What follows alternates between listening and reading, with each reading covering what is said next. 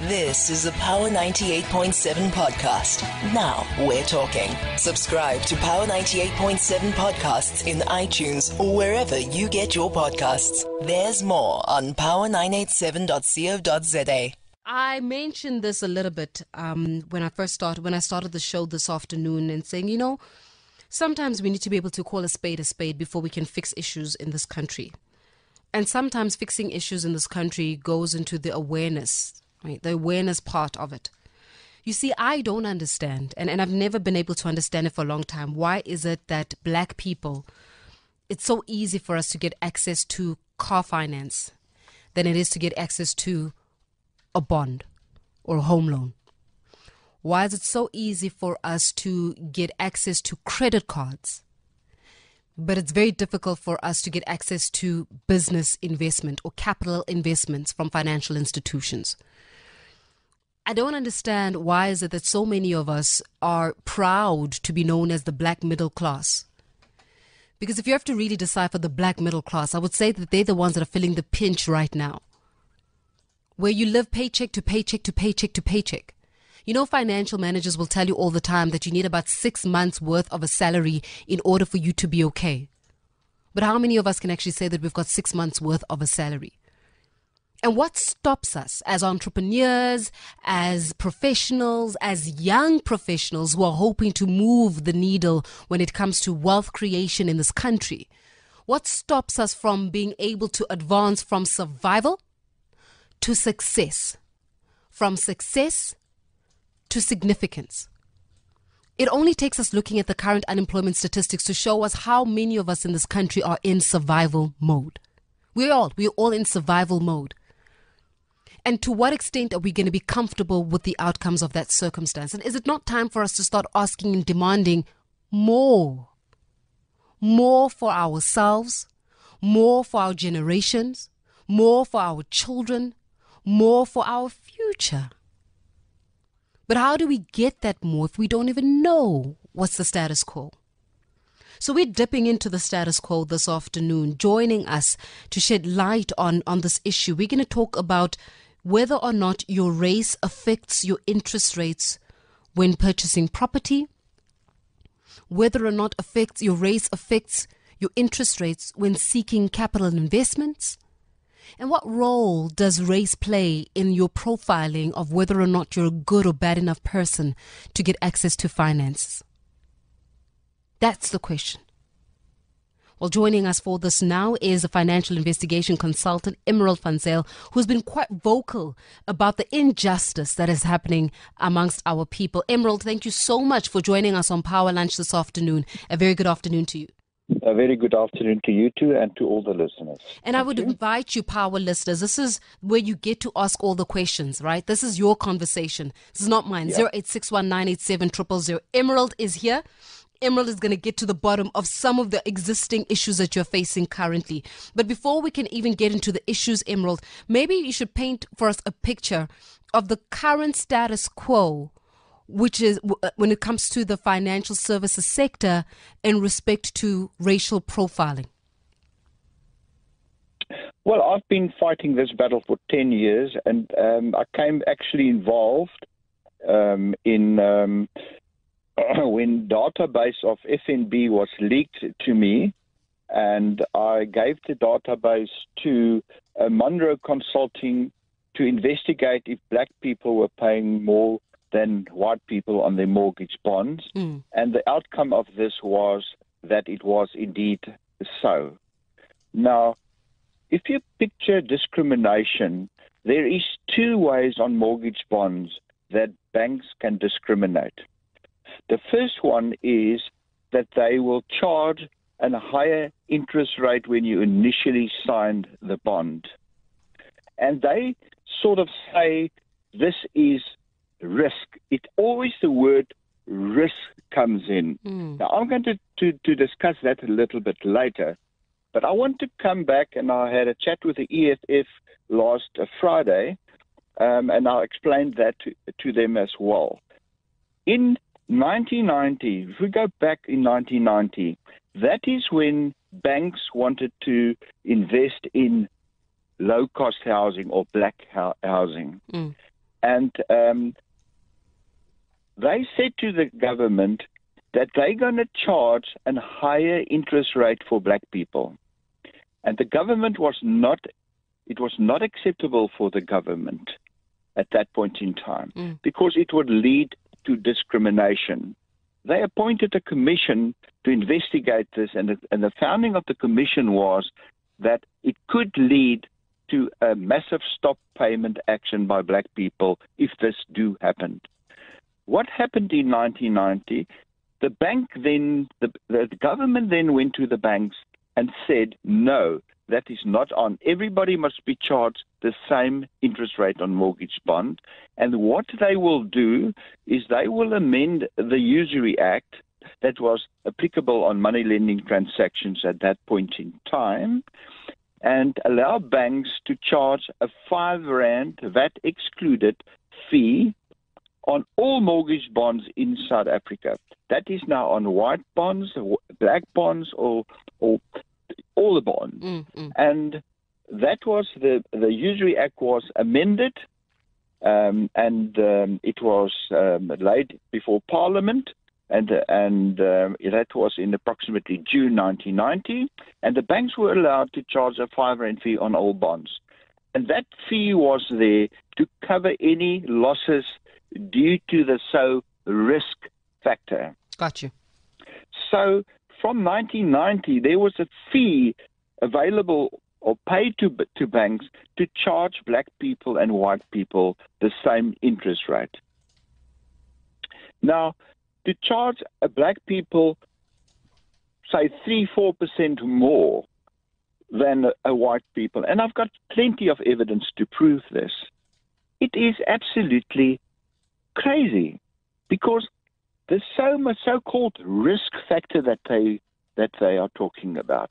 From 1994, most of the people that got bonds were government employees.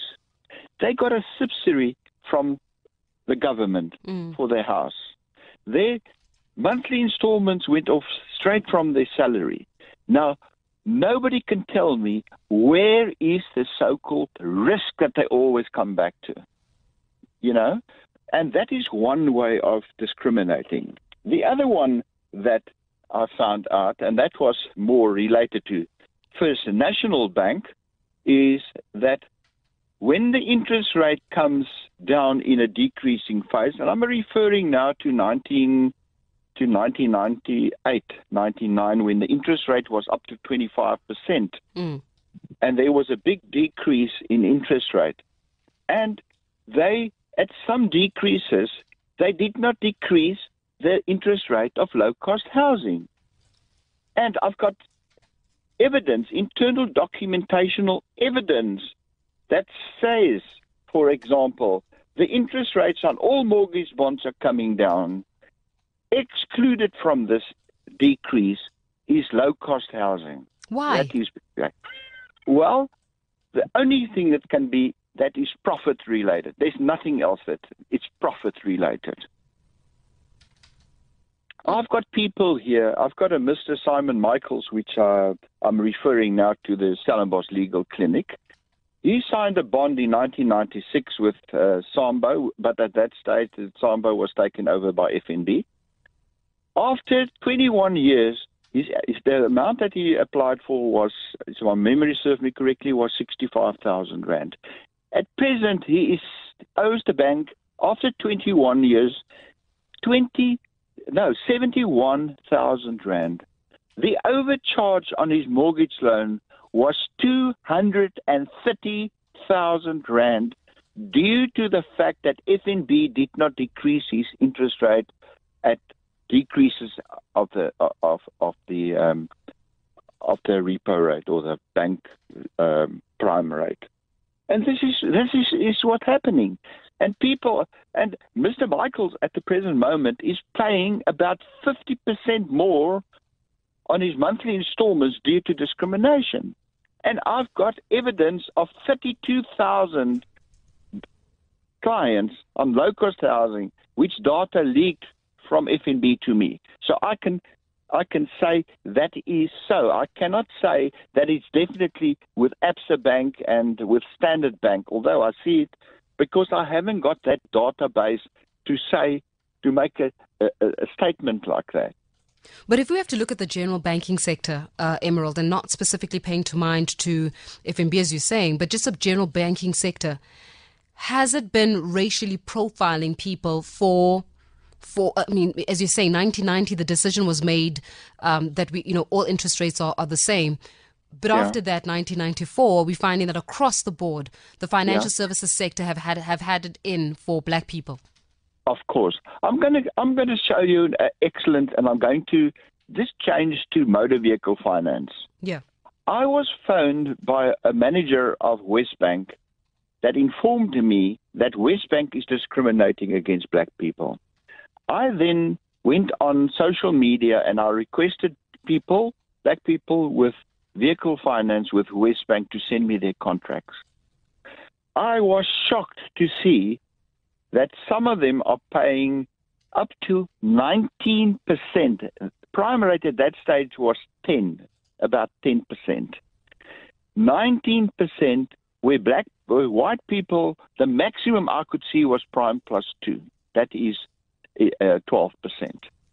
And I was then interviewed on various radio stations. Westbank was invited. And by the way, Westbank is part of First National Bank. Westbank was invited to take part in the discussion. They refused. Then they put on social media that how interest rates gets determined is, first of all, it's credit worthiness.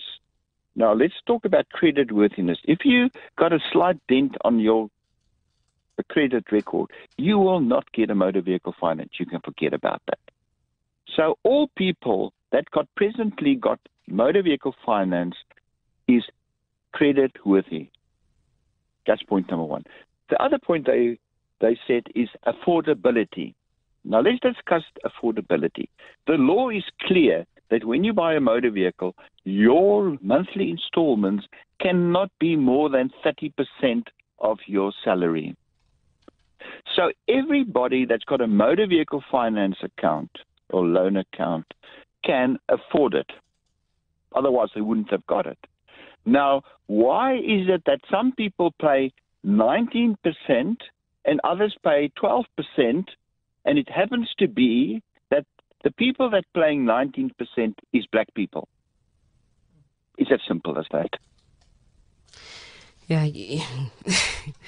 As you're speaking, I'm going, we have so much to look at, and we've got so much to amend in this country, and we have so much of the injustice to correct. And I think that the biggest price that black people are paying still is for just being black.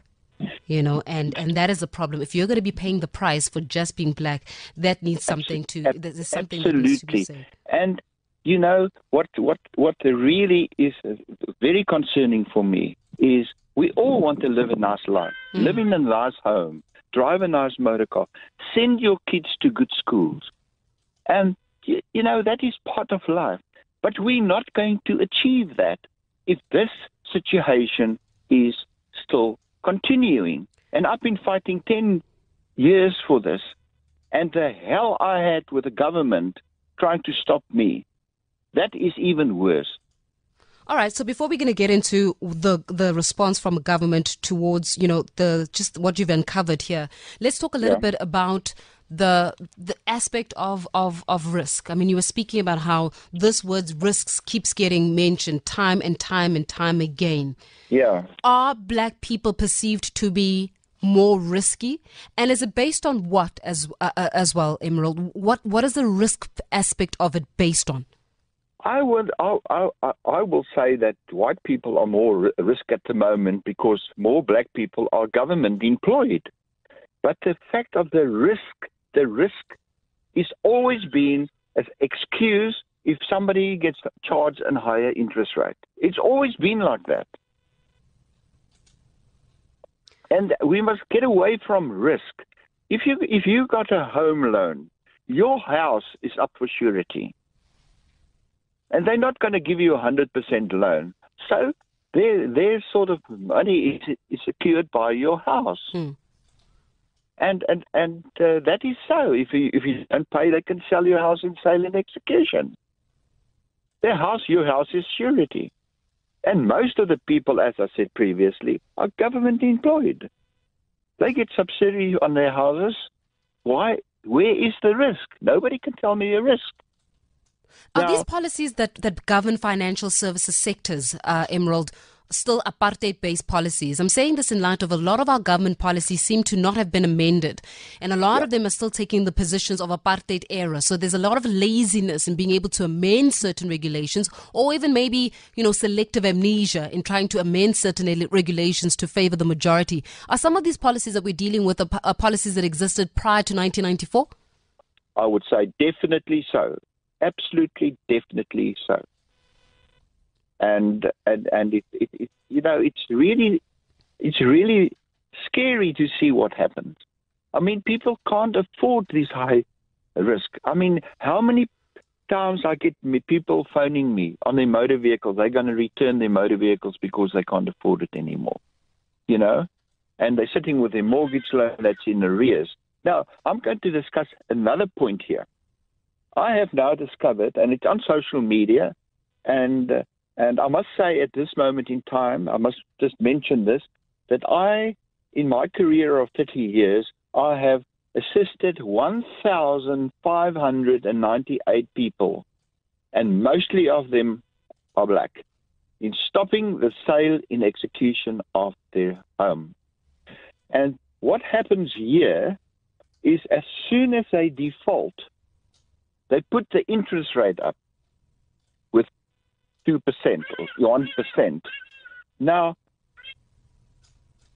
you ask them, why do you do that? They say, no, the client's risk is higher. Now we charge him more. But what they are doing, by putting up the interest rate with 1 or 2%, they're increasing the risk. The client can't pay it at the lower rate. Now they're putting the interest rate up. And to put the interest rate up is totally illegal. It's against the law. You cannot do that. And on that basis, I'm stopping sales in execution. And I've done an ABSA loan just recently for a person, and they up his interest rate because he was allegedly in arrears. He wasn't in arrears. The overcharge on his account was 504,000 rand. I mean, good heavens. I mean, Standard Bank is exactly the same. I caught them out, and they refunded 4 clients or 3 clients, and then in the amount of 86 and 87, 83, 47, 42,000 rand, where they upped the interest rates. And I confronted on that. They said it's illegal. They refunded that. But what about the bulk of the clients that is still overcharged? They went to the Citizen. The Citizen contacted them, the newspaper, and they said, they did a big mistake because their contract says they can up the interest rate when you're in arrears, you default. But in this cases, they did not correct it. They made a mistake, and now they're correcting it. Now, I'm sitting here with 2 cases that I'll refer to them recently. The one is 350,000 rand. The other one is 240,000 rand. And I asked them, why don't you rectify this account? They don't even answer my email. So there's a massive overcharge on contravening the Usury Act and the National Credit Act. And who must govern this? The National Credit Regulator. The National Credit Regulator is doing nothing in this regard. And he knows about it because I've referred complaints to him. Got you. Emerald, we're going to continue with this conversation. Then we're going to bring in the Black Business Council. They've been lamenting how black people need and black business owners need capital investments, right? That the time needs to be now where you start investing in black businesses if black businesses are truly to thrive. But if racial profiling is happening even in the financial services sector, then what hope does the black person have? And more importantly, the question that I would pose to you, Power Family, now that we're hearing these allegations that are coming up, what do we do about it? How do we amend it? And how do we solve the issue? Because the truth of the matter is, if we're going to phone and complain, go, yeah, it's government, okay, until when?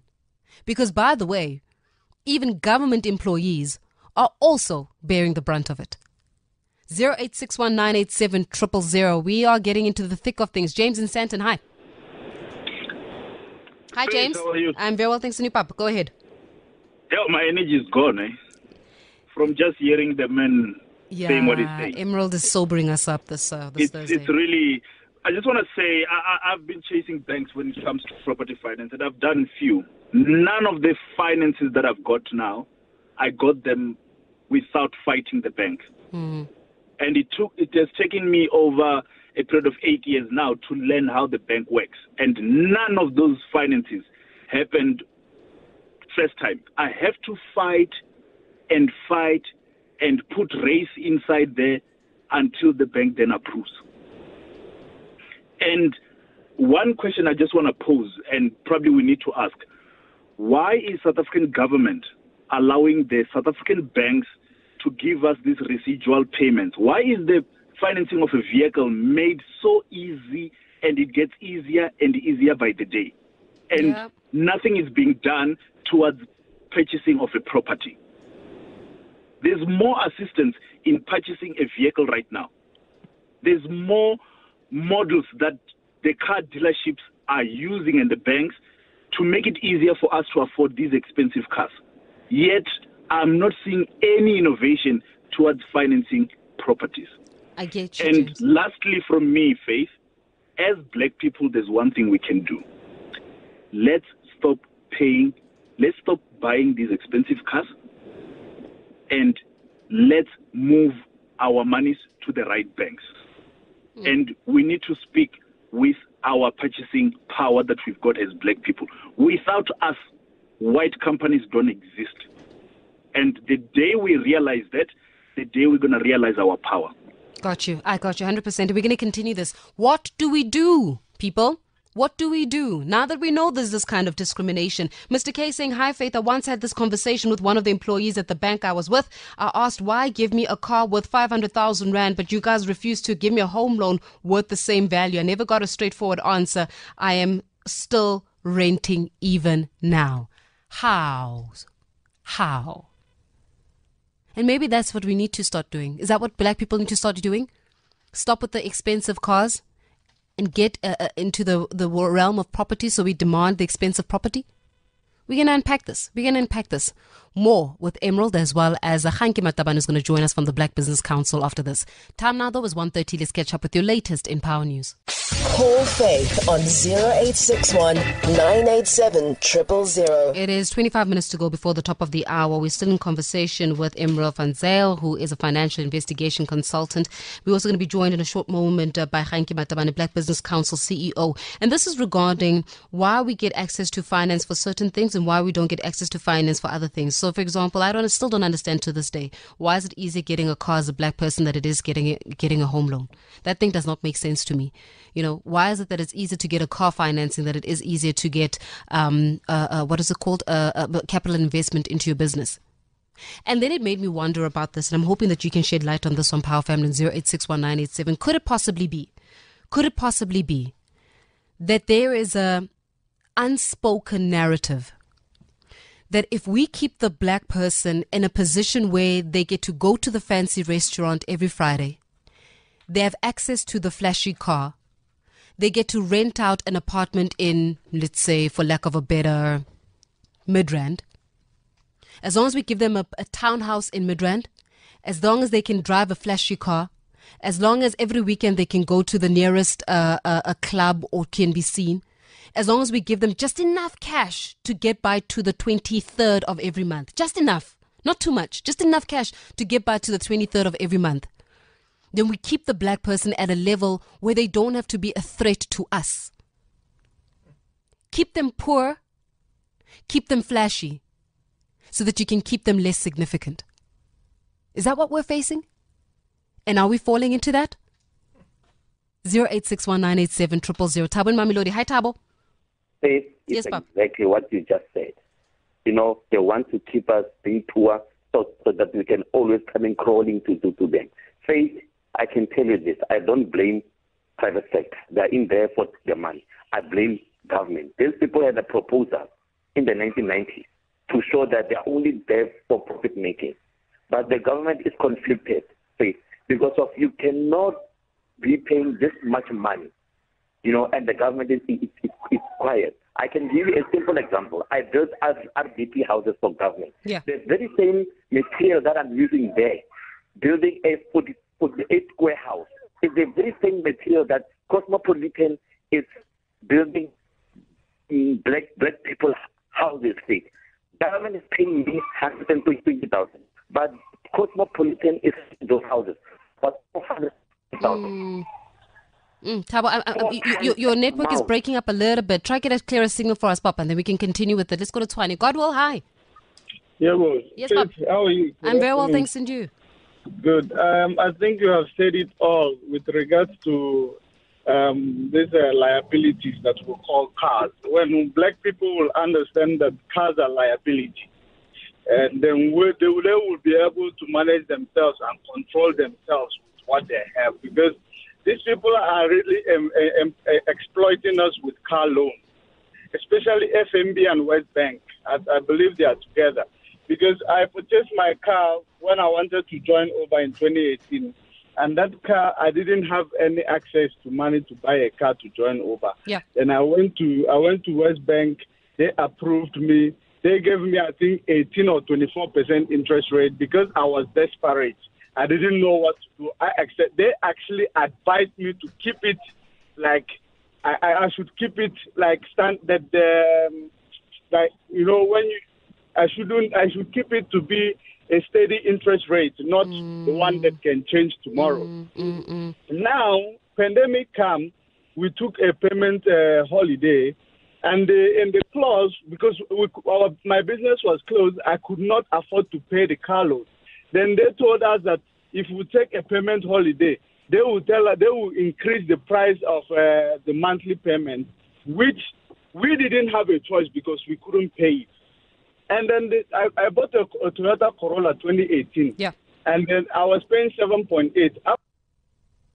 Oh, God, well, I think it's a network. I swear it must be load shedding that is doing this to our network. Hold on there. Hang in there. We're going to try to get through as many of our calls as possible. I know that the lines are going off the hook. But I have to ask the question. Maybe also us as black people, we are our own worst enemies. Every time you meet somebody, it's what car do you drive? All the time, it's what car. The first thing that we're interested in is the car that a person drives. You determine somebody's wealth based on the car that they drive, and we don't even realize that thing is a liability. It's not an asset. And why do we do that? When was the last time you asked, so what kind of house do you live in? How many stories is your house? Jerry in Itlabile, hi. My sister, how are you? I'm very well, thanks, Nipap. Go ahead.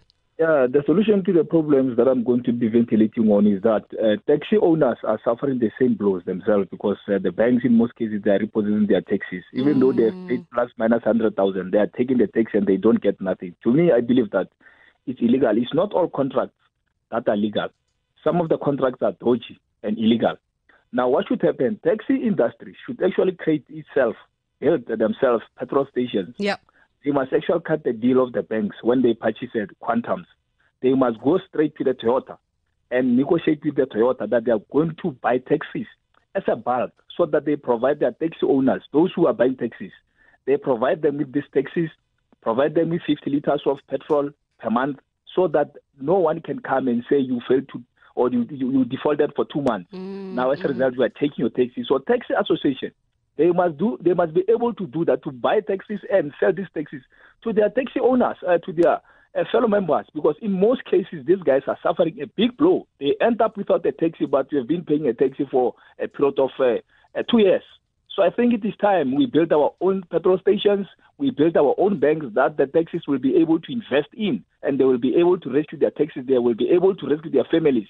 They will be able to support, to circulate their money amongst themselves. I think it is time they think better, man. I thank you. Thank you very much for that, Jerry. Pumi in Centurion. Hi, Pumi. Hi, Faith. How are you? I'm very well, thanks. And you, Mama. Go ahead. I'm okay. Faith, I agree with you that there might just be an unwritten rule that they keep the black man down. But we've got agency as black people. You don't have to buy into that lifestyle. You don't have to do any of that. I'll tell you for myself, I'm 35, and around 2015, I decided I was done with this life. I sold my BM. I bought a Polo Vivo. 4.5 years later, my Polo Vivo was paid up. My house was paid up.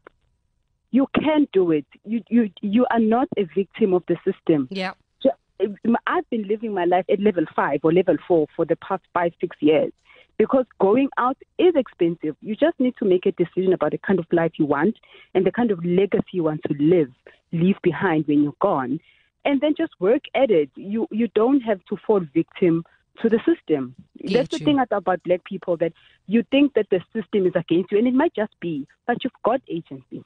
There we go. I like it. Pumi in Centurion, thank you very much for that. Emerald, we were listening to what the callers are saying, right? And I guess the bigger narrative is, and what we're pushing right now is, how do we actually change our narrative? But just as a launch pad for it, why is it that black people, it would appear, and maybe you can correct this, but it would appear as though black people get easier access to financing a motor vehicle, which is a liability, than they do to financing a home loan. Why is that? Emerald, can you still hear us? Yeah, no.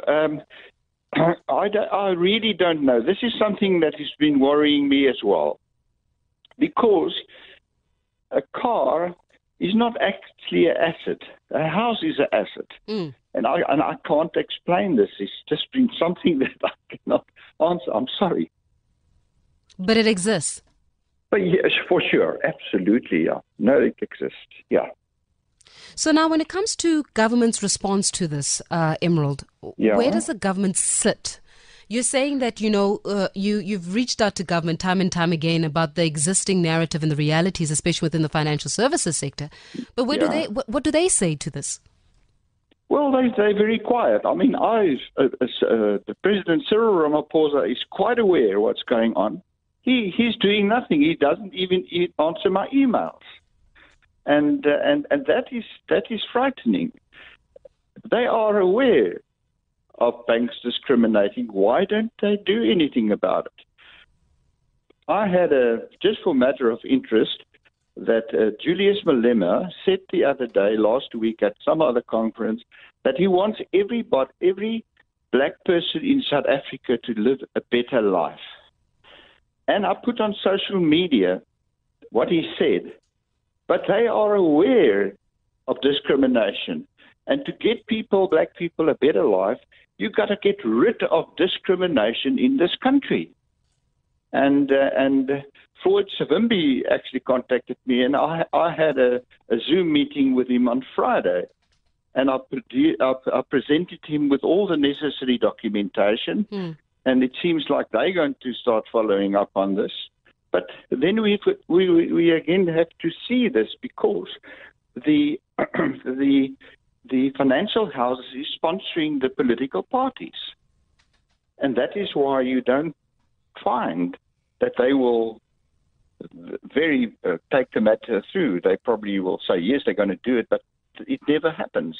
Yeah, what do they say? Don't slap the hand that feeds you, so to say. Absolutely, yeah. Got you. We're going to join, we're going to get Black Business Council CEO Khanki Matabane into this conversation now on Rope M. Khanki, thank you so much for joining us on Power Lunch. First of all, a very good afternoon to you. Afternoon to you and the listeners. Khanki, and also the panelists. Yeah, even with the Black Business Council, during your annual summit, it was a big theme around how black businesses need to start demanding more for themselves, about how the financial services sector needs to come to the forefront and be able to get these banks, and get themselves investment. But what are we finding in terms of the realities that black business owners face when it comes to getting capital from financial institutions? Do they welcome them with open arms? Is it still a very, as Emerald was saying earlier, that there's still much of a risk consideration to account? Yeah, the biggest challenge is that the people who are chairing the risk committees and investment committees of banks don't necessarily understand the market. Most of them have never been in a township for 5 minutes. They've never been in a rural area. They've never been in an informal settlement. They're basically reading everything in the newspapers or in books.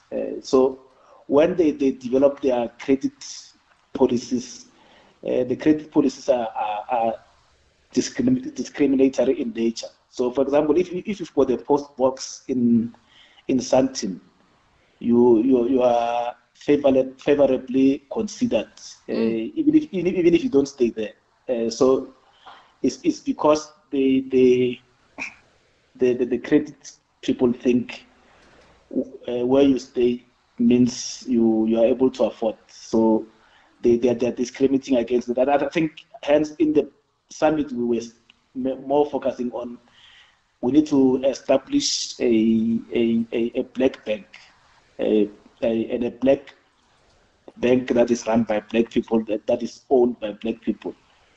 Because the owners will give direction, and the people who are running day to day will then understand the customers. Yeah. Because at the moment, the ones who are there don't necessarily understand the customers. And what color are they though, Hanki? The ones that are there that are supposed to assess the risk, that are supposed to assess the business, especially for these township businesses, the guys that sit on the table and make the decisions, what's their color? Yeah, unfortunately, the color has not changed much. We have the same color as pre-1994. You have seen even in the employment equity report, more than 70% of the JSE listed companies are still run by white males. So nothing much has changed. 27 years into democracy, nothing much has changed. So we really need to move to the next level of actually owning, because when you own, you are able to control. And when it comes to, the response, so you're saying that a lot of the banks mitigate against risk, and the risk aspect, especially in connection with some of these businesses, these township businesses that they'd have never even been to, they'll never go to. They're white men that sit on the table and make a decision about, the business. But they're also white men that sit on the table and decide, you know what, it's probably better to finance Mark, because Mark is based in Sandton and we know Mark's brother, as opposed to Tsepo, because Tsepo does not have a legacy of wealth. How much of an impact does this legacy of wealth, especially when it comes to family and family connections, play in being able to even get capital investments from financial institutions? It does. I think hence we were saying we also need to get a critical mass of black people in these institutions. Because, for example, if you've got like 10 black people at the top, you may find that maybe 5 are transformational, because sometimes you may find that other people are not transformational. They are there for themselves. But if we have more, we'll get people who are transformational, who are at the top, who will then be able to understand that things have to change. You don't get into the system and get swallowed by the system. You get into the system so that you can change the system and make the system much better to support the majority. So it's important that we get as many as possible black people, black women, young people with disabilities, because that is the diversity that we need, so that you can be able to understand the customer base in totality, rather than only understanding Pete or Pat or Sam, because his father was a director there, or his father was the previous CEO. So he's got the social capital, because social capital is very important. If you've got social capital, you are able to, instead of filling the forms at reception, you are able to call the CEO and say, my son has got this business, please look at it. Yeah, and then the people who are reporting to the CEO will run around and making sure that that business plan works.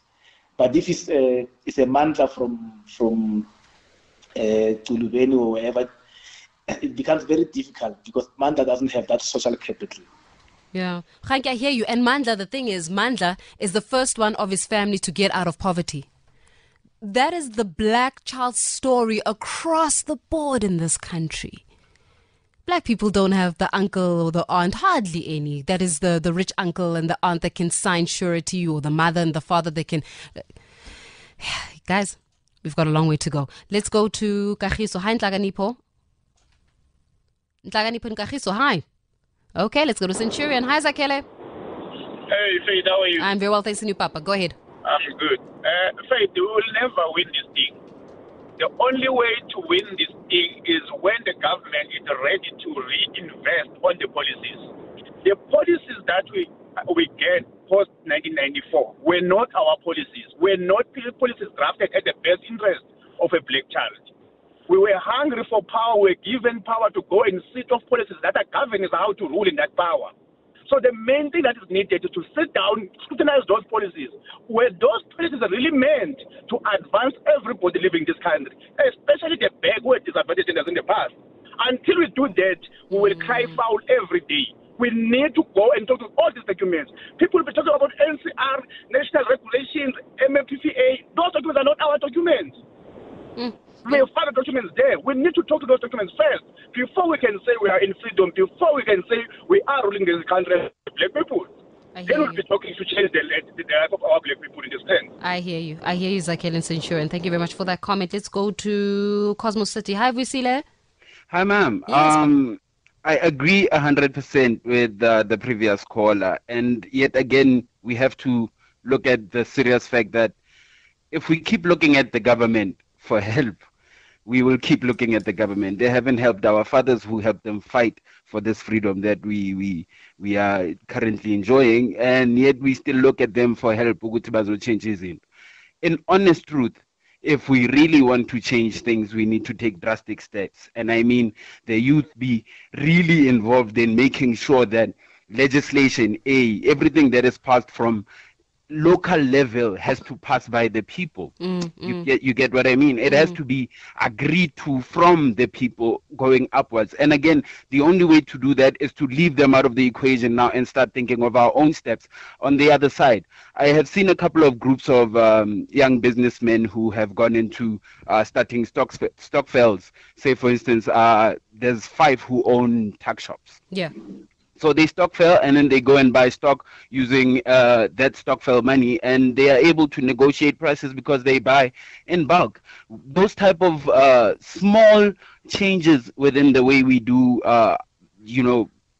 our business and the way we spend our money can actually help us go a long way into challenging stuff like the need for capital and the need for loans. They themselves could at a point start a financial service business and then start handing out loans, who knows, and probably at a better rate than anyone else, because they would not necessarily need the loan money to kind of break even or even make a profit. Gotcha. So it's those type of thought processes that we need to go into as young people, most especially, that I think will help us move forward. Got you. Emerald, as we're listening again to what our Power family is contributing to this conversation, where do black women sit now in this convo? I think it's one thing to speak about black people, but women in this, where are they? Oh, hell, I won't be able to answer that question. So when it comes to, for example, access to housing, finance, and when it comes to the interest rates being charged on women, is there even a further discrepancy between black men and black women? I really don't think so. I don't think so. I think women and men, black people are treated the same from the data that I've got. It's just based on color purely. It's based on color. That's all. And what must be done then, Emerald, to change the policies? I mean, we're speaking here and you're saying that the policies are pre-1994 policies. To be quite frank, they're apartheid-era policies, which means that they were never designed for a black person to succeed in the first place. That's not the purpose of it, right? They don't exist to benefit black people. If the policies that govern financial institutions are still apartheid-era policies, what do we as people do to push for amendment? What do we black people do to push for a change in the system? Well, there's one option that is open, and I just want to put it right on the cards that I am not involved in this, and that is that I had discussion with community leaders, and if this don't improve or discrimination is taken off the cards, there can be a massive stop payment action by black people that will literally bankrupt this country. And this has been talking, and I have informed the president of this as well. But once again, I am not involved in this. It's purely the community leaders. But that is on the cards. It's a very interesting time. Khanki, we're listening to Emerald. I mean, Emerald has been a financial investigation consultant for years now. And if the reality exists like this, and the financial services systems are prejudiced towards people of color, right, or black people specifically, then surely we need to find a way of taking ownership back. Okay, apart from getting a black-owned bank, what else can we do to really respond to the system and respond painfully so? Yeah, we need to adopt almost a parallel process. While we're trying to get a black bank on one side, when we find the situation where there are policies that are like that, we need to change them because the structure of the economy is in such a way that all the sectors are owned by 2 or 3 or 4 players, and those ones they own like 90 to 95%. So even if we start a bank now, it will start by competing for the 5% and before it gets into the bigger market. So it's important that we work very closely with the Competition Commission to reduce the market concentration from 95% to maybe 60%, so that at least all of us can then be able to compete for the 40% that is there. So it's important that we when we see a policy that is not up to date, bring it to us. We'll raise it with the policymakers and let's change it, because when you are a lawyer sitting somewhere, you implementing the policies and the laws that are there. So any law that is outdated, legal people are going to implement it. So let's change those laws so that they are favorable to the majority of the people. When we're going to give our guests an opportunity to respond and also to wrap up the conversation with us after 2 o'clock. So they're going to be here to wrap it up for us. And we're going to still take in more of your calls because I do see many of you wanting to make a comment on this. Mo Africa saying without land in this country you're nothing, period. And what pains me and killing me is the core that black people are the majority in this country. Banks in South Africa got too much power over Treasury as well as the South African Reserve Bank.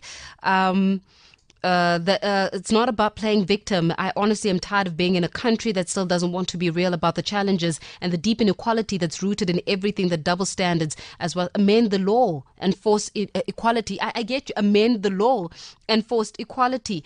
Somebody saying that they're interested in actually developing their own bank. Maybe we need to find out how to do this. It's not only banks, but the entire system. Insurance companies will classify a particular area as higher risk, therefore higher premium. Yet a Santon, in my professional opinion, is a higher risk than Alex. Keep them coming. We're going to take in more of your calls and we're going to get to the bottom of how do we as a people stand up against what would be a system that is trying to keep us in survival instead of significance.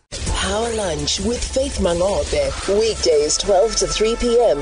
on Power 98.7. Lines are open. 0861987000 as we wrap up this conversation around racial profiling when it comes to the financial services sector. What to do about the amendments to laws. What to do about the policies that, by the way, let me give you a heads up. Policies in the banking sector are still apartheid era policies. So if they're still apartheid era policies, they were never meant to benefit a black person in the first place. So why are we surprised that we get to get access to a car finance instead of access to a home loan? Why does it surprise us if the policies were never designed for us in the first place? But what are we to do as a people? Well, Emerald Van Zyl, the financial investigation consultant, still joins us for this conversation, as well as Khanki Mataban. And furthermore to that, black owners of businesses, you find more access to a credit card than you do to capital and investment in your business. And why is that continuously being the narrative that is being perpetuated? You know, Emerald, you're speaking and saying that, I wish President Cyril Ramaphosa would answer his phone or at least answer my emails when it comes to this, because they know what the problem is. But it must seem like there is not a lot of political will to amend these existing apartheid era policies. And the only way, you're saying, to bring the government government to its knees, or even to bring these institutions to its knees, is by people just stopping altogether. But isn't there a regulatory board? I mean, aren't banks regulated by some, who regulates the banks? Maybe let's start there. Who regulates these banks?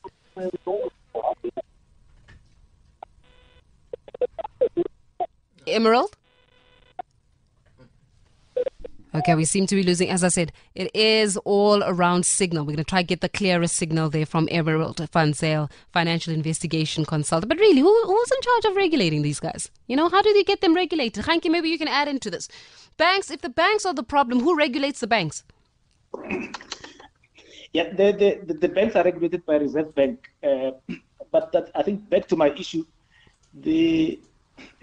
it's good now that we are talking about this, because that brings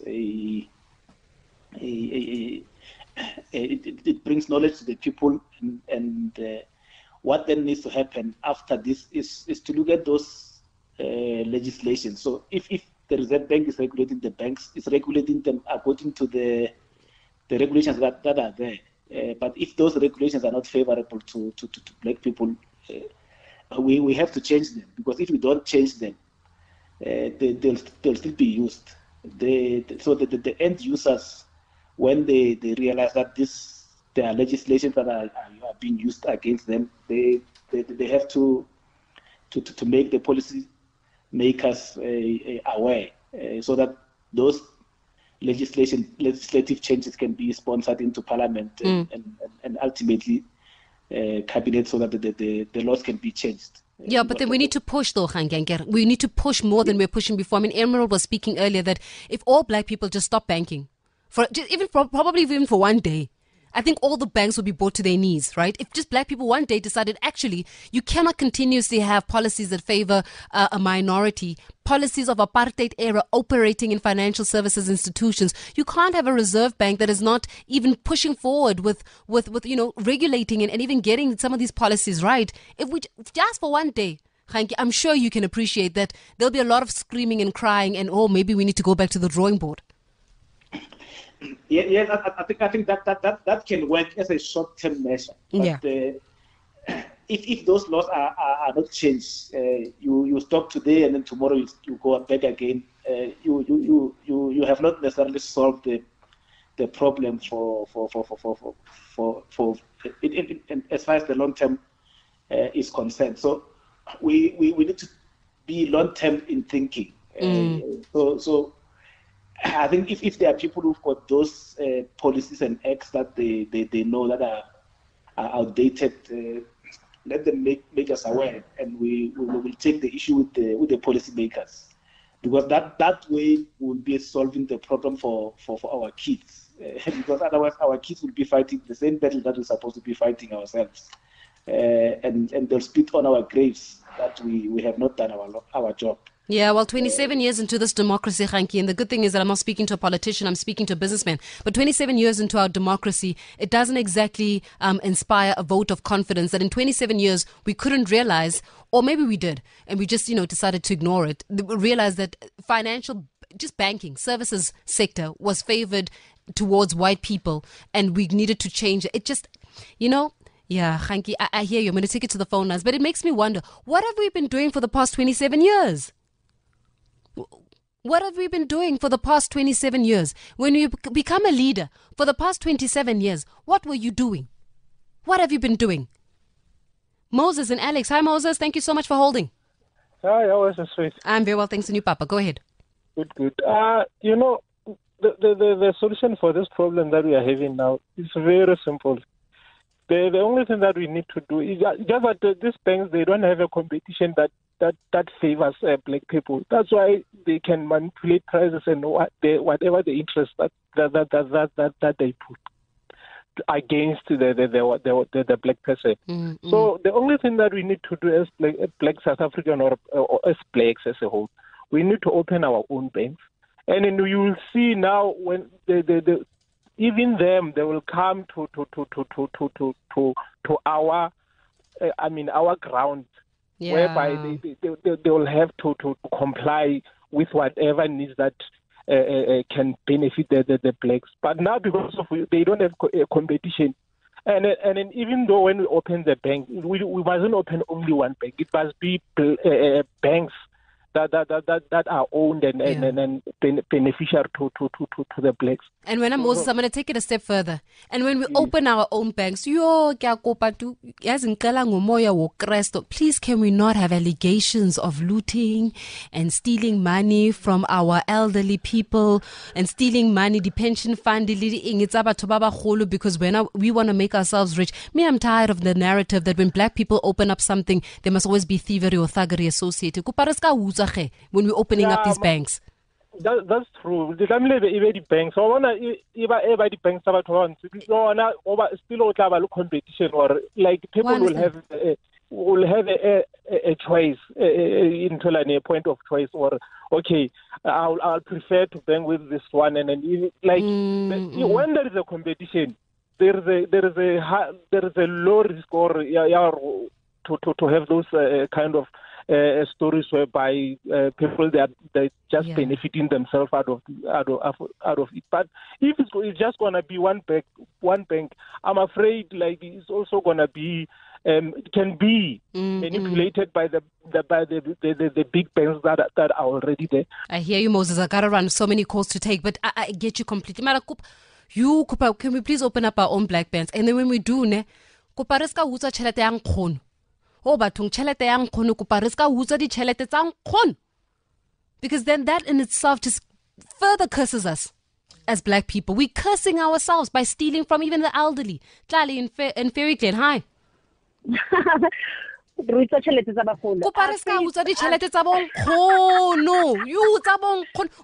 invest money inside of your bank because when you're a black bank, and then jiggy when you're gonna pocket the money, you're gonna be in the news, both faith have to speak about you on the radio because that's true. Let me not waste your time and give other listeners an opportunity.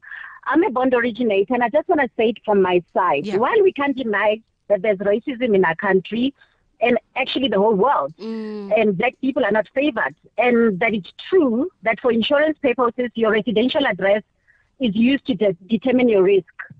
That should be amended, because now if you are staying in a township, you are going to pay more insurance than your colleague that's renting, in the suburbs. Gotcha. But to get approval for any loan, I work with home loans, but I think it applies to any other loan. Your physical address or who you are connected to, it plays no part in you being approved. I've actually helped people that were from squatter camps. I've gone into people's shacks, helped them apply for a home loan to buy houses in upmarket places, and they got approved at good rates. And actually people that are staying in those areas, because they're not defaulting on their accounts, and they may have one or two accounts, some of them don't even have credit cards. Their risk profile is damn good. So you're finding that those people are getting approvals. So, and most of those people are saving money. So now I would say, as much as we don't have black banks now, let's work at getting your credit reports right.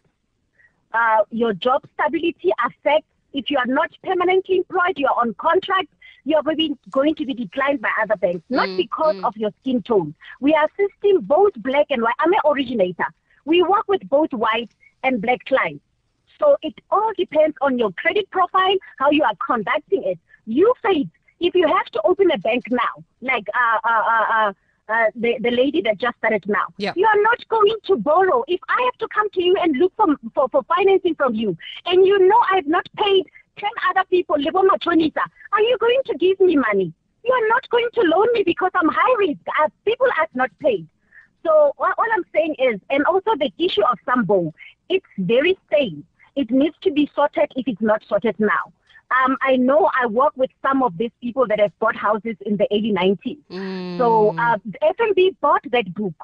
So if you're a business person and you're buying another company, you're buying it with contracts as it is. It may look lucrative because the interest rates are high, you're going to make money. So it's not the fault of FNB. Those people were getting high interest rates from there.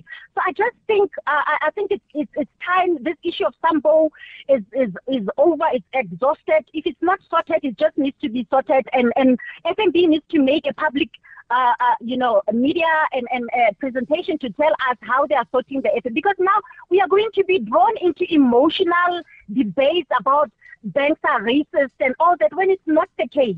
You don't think that banks are also prejudiced? For interest rates, no. I think there's racism everywhere. I suffer racism in the business world also. But when it comes to interest rates, I'm a bond originator. I do home loans for both black and white people. So this criteria is used for everyone. And when you apply for a home loan or any other loan, they don't say, oh, because you are staying in Deep Slot or because you are staying in Alex, we are going to give you a high interest rate. No, they're checking your bank account conduct, your job stability. And what happens is now I have formed a partnership with other people. We are going to be working with subcontractors because I noticed that with SMEs, they also come and say, I applied and I'm being declined. Banks don't want to give black people. I hear you, Tlali. I gotta run, Tlali, but I completely hear you. True. Yeah, I hear you completely. I don't know if people agree with you. I don't know what other people's experiences are, but it's an interesting one that you're bringing to the table. Tisetso, hi, in West Rand. Hi. Hi, Mama. Go ahead. I just wanted to say I concur with the previous caller, but I also disagree as well.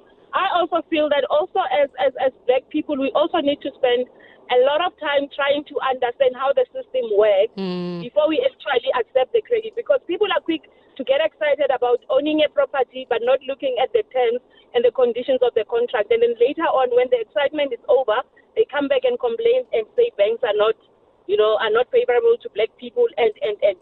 But I'm not saying that discrimination does not happen. Discrimination happens. But I think as South Africans, we've been talking about, discriminations and all of these things that are happening. And I hear one of your callers spoke about withholding money from businesses a little bit. And I think maybe that is a strategy. But what needs to happen, we actually need to redirect the money. We need to also start supporting our own businesses, our own African businesses even more. And we need to have a proper conversation about that, where we also change our narratives about how we see other new businesses coming up. Because what you find is that even us black people, we stop going to a certain shop once we realize that it's owned by, by a black person also. So that is also a factor. So we need to get to a point where we also as well start interrogating the products that we use, the cars that we drive, who they come from, who they benefit, and which economy they benefit. But more than anything, we need to remember that apartheid was a system and economic inequality is also a system. I love that. Economic inequality is also a system. Yeah, look, at the end of the day, we have to be able to look at both sides of the coin, right? And be able to interrogate it. Emerald was saying there's definitely evidence of discrimination. So we're not sucking this, I'm sucking this. Khanki Mataban is saying there's definitely discrimination. That's why there needs to be a further call for a black bank. What do you say? Wayne Observatory, thank you so much for holding so long. Wayne, hi. Only a pleasure, Faith. Yeah, great program. Thank you very much. Very balanced, a lot of aspects. Yes, there is the affordability issue. You've got to tick some boxes. I've helped people invest in property in and around Joburg CBD for the last 25 years. There is prejudice, and it's very deep. It's like last year I had 2 specialist black doctors try to buy a little block of flats in Rosettenville, okay? And 3 of the major banks said no, bad area, okay? Now, bad area, in the last 8 years, it'll shock people because they read mainline press, but in the last 8 years, Rosettenville increased by 80% because people were starting to buy their homes, and Parkhurst went -5 in the last 8 years. Do you know how much finance Investec, and I'll name them, okay, did 8 years ago in Parkhurst? It was something like 120 million, more than double any other bank, okay? So they invested in an area based on what? Based on white faces. Okay, so when they say an area is bad, what do they mean bad? Oh, do you mean it's mostly black people that live there? Because it's full, it's close to town. How can an area like Rosettenville, 5 minutes away from the biggest CBD on the continent, be bad? No, so that's subtle prejudice. So then how does a nurse go buy a house for 700,000 if she can't afford Sandton? Well, she got to go to Rosettenville. Well, then she got to tick more boxes because the bank said bad. Now, how can I have 2 specialist doctors? Trust me, they're black as well. So trust me, white specialist doctors probably haven't had a loan decline for 25 years. So all these things are very subtle. And that was, yes, it was a commercial block, but it was just the area was bad, I was told, by 3 different banks, okay, without fundamentals. So this is my big bugbear. Your whole talk is, there's 2 very valid points. There's deep prejudice and it's subtle, because tell me, all the directors of all the banks, tell me about all their offshore bank accounts. And if they've got big offshore bank accounts, then they're prejudiced because they are anti-African. Okay, so how can they be driving our banks? It's the same. I catch the bus every week, Park Station. I catch minibus taxis. I live a Joburg environment. And when Greyhound went under, I was shocked that the White Oak gets to talk about why Greyhound went down. And I thought, I've never seen a white guy at Park Station. Okay, so and I could have told them Greyhound. It was they weren't being punctual. The internet site wasn't working, and he had the audacity to go on radio and tell us, no, there's no upmarket demand. I thought, no, Intercape is eating you because Greyhound is useless. Because you're not doing it properly. I gotta run. I love what you're saying, but I gotta run. Let's go to Midrand. Mohaila, hi. Is it Mohaila? Yes, it's Mohaila. Hi, Mohaila. Lovely name, by the way. I like that name. Hi. Go ahead. You. I just think there's a lot of things which are criminal in banking, and one of them is this credit score thing. You are scored for having debt. So you have a lot of kids coming out of university, and they don't have any debt. They get their first job and all this wonderful stuff, pay slips and everything, and they cannot be loaned to because you don't have a credit score. And I'm saying, when is the world going to appreciate people who are debt-free? When are we going to start talking about a clean score? Well, they're going to tell you that you're a high risk, yeah? If you've got a clean score, they're going to say you're high risk because there's no trace of. How are you high risk when you've just become a chartered accountant, you work for Deloitte, everything is intact, but you don't have a credit score? I think this is where all of this starts, where people start getting into debt because you're being encouraged to loan stuff. So your cell phone is on account, a whole lot of things which shouldn't be on account start being an account, and becomes a really vicious cycle. And I'm saying we need to change the terminology. What is right? What is wrong? What do people want to be? It's free. So why do you say get into debt to be out of debt? It doesn't make sense to me. Yeah. I get you, Mohalia. Thank you very much for that. Let's go to Kagiso and Midrand. Hi, Kagiso. How are you, Asfet? How are you? I'm very well, thanks. And you, Papa. Go ahead. Yeah, good. I think I have to agree with certain callers. And then the lady that just called, say, banks are just, doing a generic overview of credit for everybody else. I think she is not, honest with what she's been saying. I currently am an entrepreneur. I was working for one of the largest mining groups, and I left my job because I wanted to, focus on my career. Currently, my biggest challenge is banks that don't want to approve for any capital injection, for projects, for whatever. I've just been appointed nicely as an SMME, and my biggest struggle is to get a 500,000 loan with FNB for a 3 million contract. And I feel it's so frustrating that, we are out here and we're talking these things, but the bottom line is you have a banker that cannot even make decision-making inside the bank. So just tell your application was declined.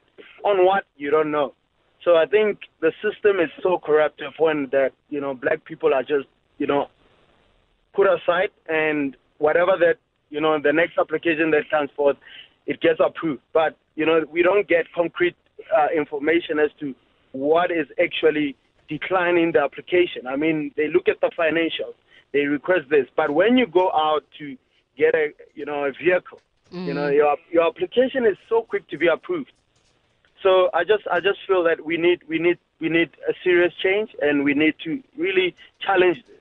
Yeah. And I would be up for any petition of not paying anything from now, because clearly this is not on. I hear you, Kagiso, and I got you completely. And thank you so much for your contributions to this conversation. I know that our lines are going crazy still, but thank you so much. Rainy Makino saying, hi, Faith. Once we as black people understand the buying power we as black people possess, then we will earn the respect. Without us, there won't be any profits. And I say this in light. And look, I'm going to share something very personal. So some time ago, I think it was about 2 years ago. So it's about 2 years ago, 2 years ago. I was in the process of buying a certain property. And the banks themselves, and I remember even the bond originators and the like, they were like, oh, that's great. And what I was surprised to note while I was going through this process was that when buying an apartment of mine, the banks were very quick to respond. Yeah, you got your first apartment. As soon as you start wanting to scale up a little, then you start seeing the real pushback. Then you start seeing the fight. To a point where I even got asked where my money is coming from. And I thought to myself, do you ask white people where their money is coming from? And then they said, no, we see a lot of transactions in your bank account. And I thought to myself, surely a lot of transactions in my bank account means that you need to look at my savings account because that's where the money is. But I was so surprised at how when you buy an apartment, there's so much clapping that happens. When you rent out, there's so much clapping that happens. But when you want to buy, investment property, when you want to start scaling up as a black person, then the questions come of where does your money come from? And made me wonder, as a black female in this country, were you looking at me like I was a thief? Or that I'm a money trafficker? Or that I'm laundering money just by the premise of my skin? And do you ask the same question to Sandra and to Megan and to Kim? Do they get the questions that I do? And one day a friend of mine came up to me, one of my best friends. He said to me, Faith, your problem is you're approaching the financial services sector as a black woman. Mistake number one. Maybe when you start approaching the financial services sector as a white Jewish man, this country will take you seriously. And when I caught that, and I took that straight to my banker, the rest is history. But maybe that's what we need to start doing, demanding more for ourselves as black people. You've been listening to a Power 98.7 podcast. For more podcasts, visit power987.co.za or subscribe wherever you get your podcasts.